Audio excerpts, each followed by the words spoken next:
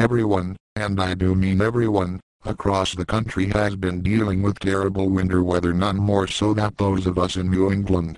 You can see above just how much has piled up. It's been non-stop shoveling and ice dams all around. Needless to say, we're waiting for spring with great anticipation. It's been snowing all day today and I guess we've gotten an additional 5 or so.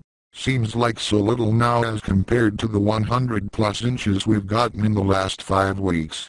I keep a Pinterest board of inspiration green spaces and decided I needed a bit of a color pick-me-up and thought some of you could use it too. Enjoy and thank spring.